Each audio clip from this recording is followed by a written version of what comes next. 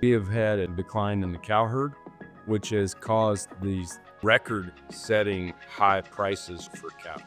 The risk is so much more now financially than it ever has been. Welcome to Ag Smarter Sessions by Ever.Ag. I'm Kate Galloway. I'm the Director of Brand and Marketing Communications for Ever.Ag.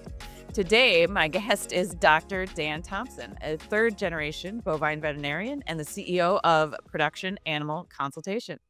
Dr. Dan, as we call him around here, consults with global beef producers, packers, and retailers, and advises companies like McDonald's and Tyson on beef supply chain issues. You probably know him as the host of Doc Talk on RFD-TV, a national cattle health program reaching over 45 million homes.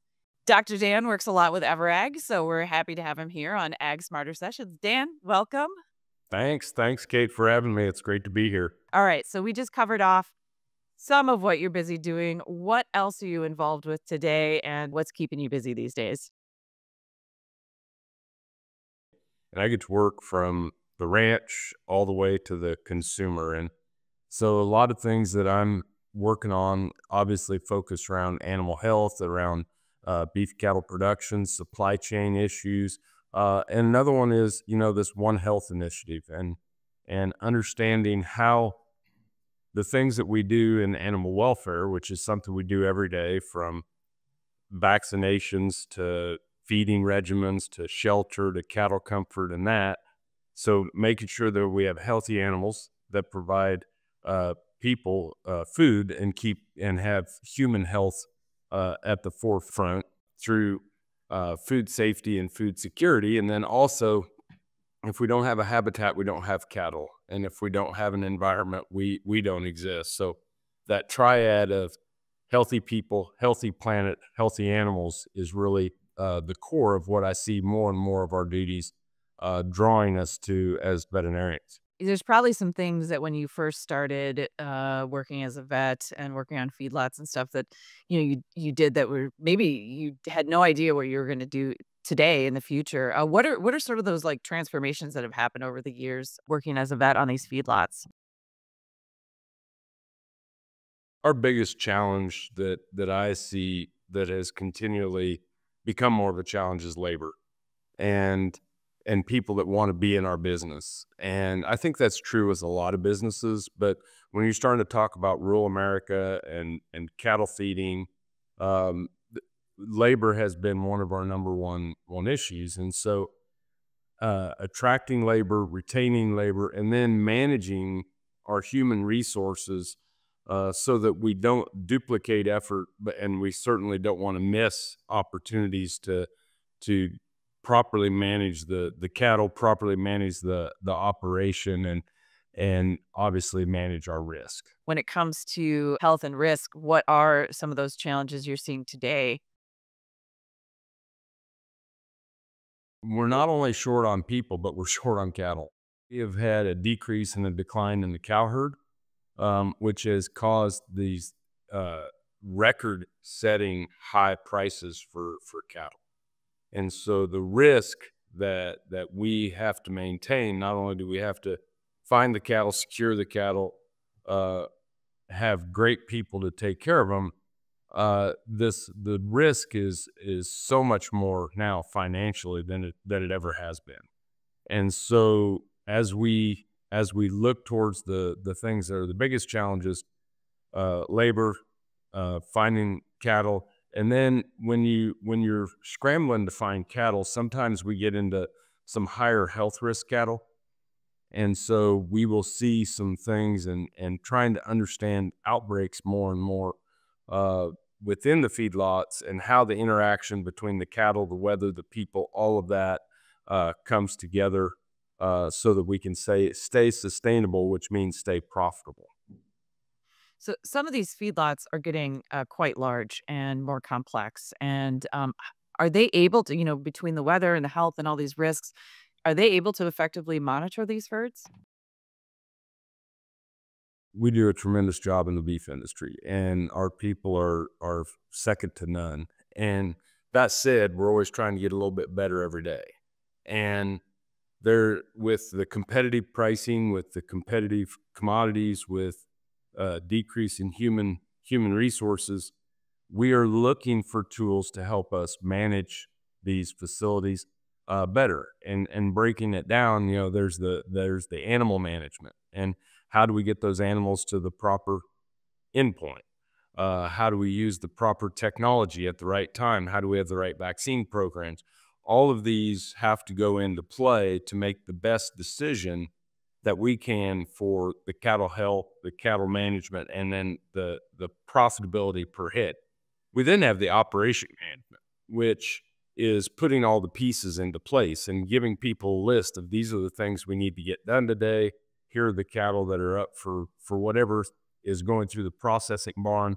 And so we can manage the efficiency of the operation better.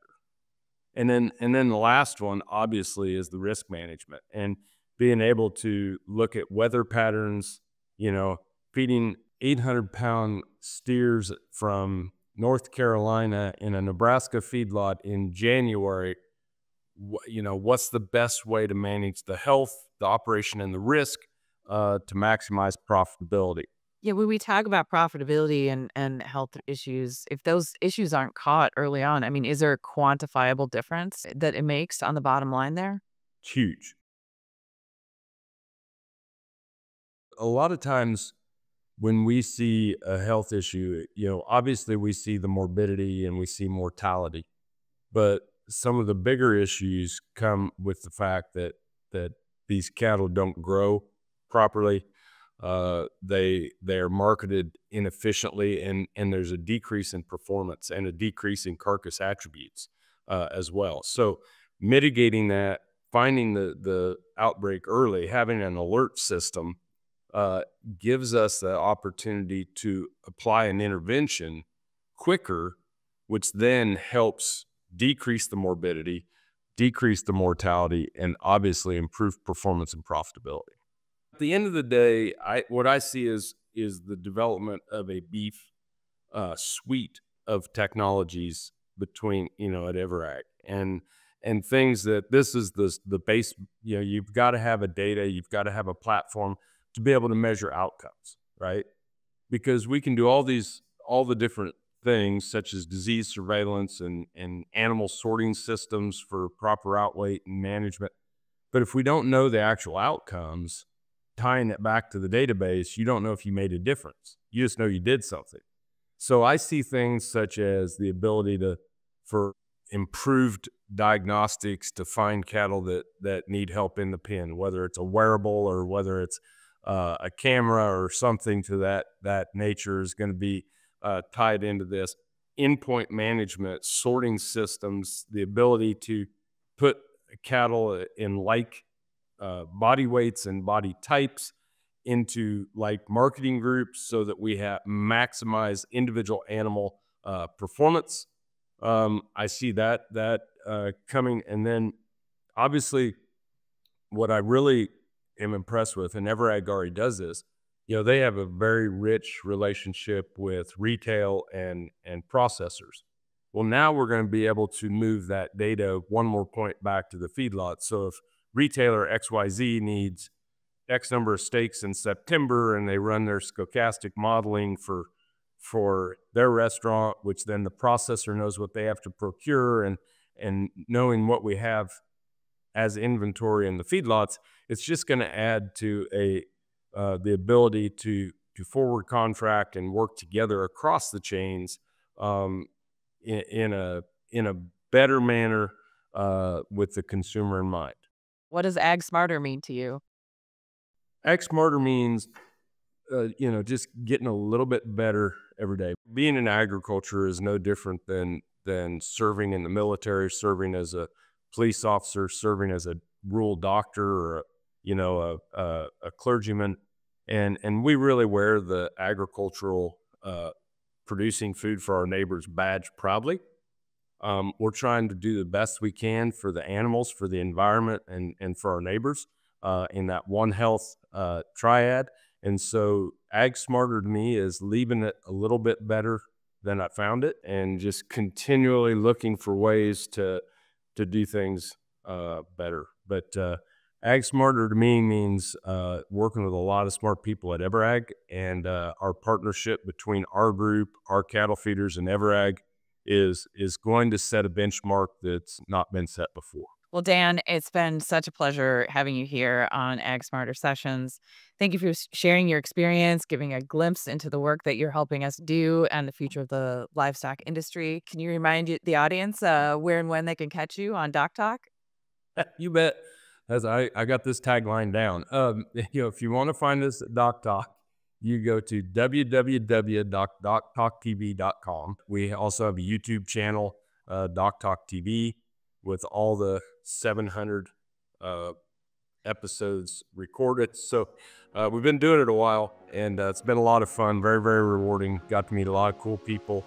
But we appreciate you having us on Ag Smarter today, Kate. So much Doc Talk available, hours and hours worth. That's amazing. To our audience, thank you for tuning in. If you'd like to take a deeper dive into Ag Smarter and learn more about how Ever.Ag is driving innovation in food and agriculture, visit www.ever.ag/Ag Smarter.